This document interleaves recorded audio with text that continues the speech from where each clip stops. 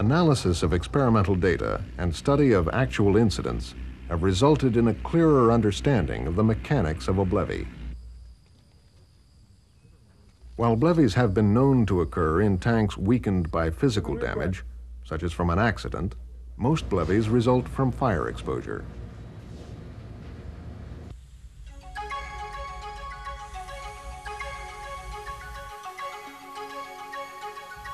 When a tank is exposed to sustained heat, such as from a fire, the liquid within the tank is forced to boil or vaporize, resulting in increased pressure in the tank.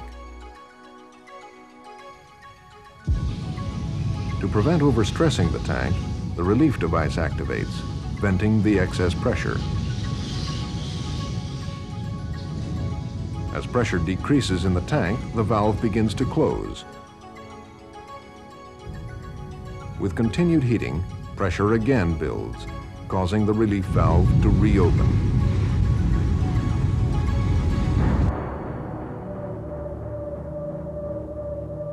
Where flames impinge on the tank below the liquid level, the liquid absorbs the heat, allowing the tank metal to remain at a safe temperature.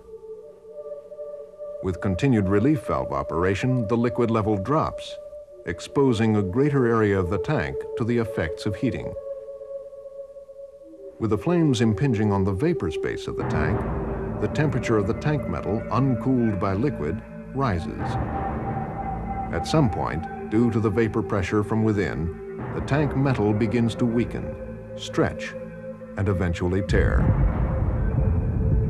As the tank comes apart, large quantities of both liquid and vapor are released in a powerful explosion.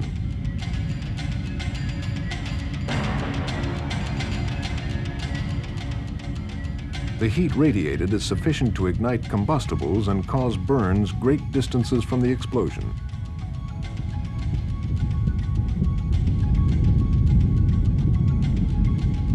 Tank sections containing rapidly igniting fuel can become flying missiles, traveling great distances, causing secondary fires and other damage.